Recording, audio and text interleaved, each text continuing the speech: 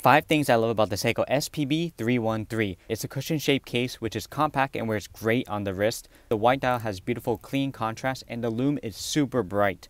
While I'm not crazy about date windows on diver watches, the date window is done so tastefully between 4 and 5 o'clock. This watch is a strap monster. Try putting it on a gray rubber, black rubber, a NATO. The movement has 70 hours of power reserve, making it ideal for a weekender watch. What's your favorite diver watch?